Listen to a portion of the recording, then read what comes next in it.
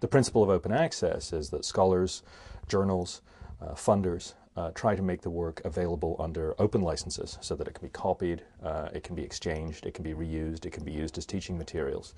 And then that's just the use by someone of the material. There's also the possibility that the work can be built upon, that other scholars can build upon the work that is out there, either electronically or by using it in their own work. And so it's both receiving knowledge and adding to knowledge.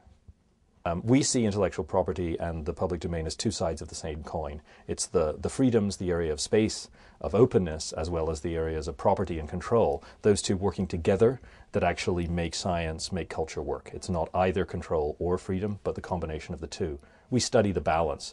Open access is just such an example.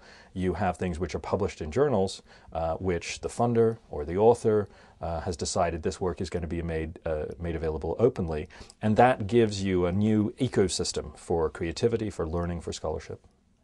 What we're saying as scholars is that there is actually an obligation on scholars and on universities to live consistently with their principles, which is the principle to share knowledge as widely and freely. You don't ever want to say to someone, oh, you can't learn about this, whether this is the Constitution or the Renaissance or a gene sequence, because you're not rich enough, because you can't afford to pay for the article.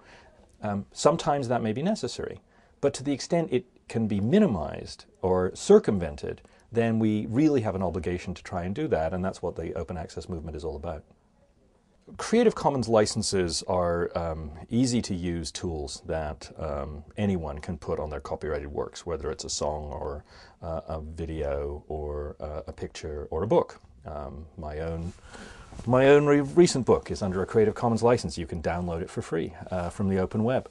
What that means is that the creator marks the book with the license saying, these are the freedoms you have. In this case, it's you can copy it, you can redistribute it, you just can't copy it commercially.